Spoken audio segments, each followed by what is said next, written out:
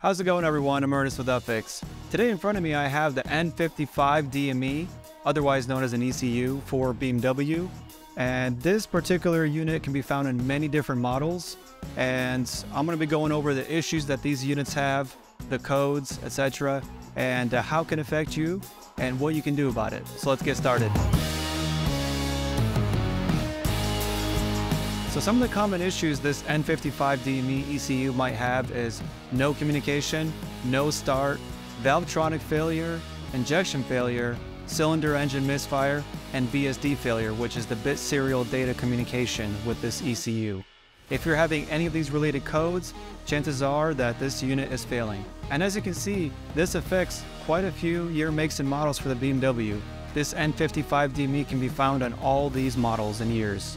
So if you're having any of these issues that I described previously, go ahead and visit our website upfix.com, find your year, make, and model, and the listing for the repair service of this N55 DME. Carefully pack your part and ship it to us. Our certified UpFix repair technicians will take care of it and keep you updated every step of the process. Hopefully you found this video helpful. If you have any questions, leave them in the comments below. Make sure to hit that like and subscribe, and we'll see you next time.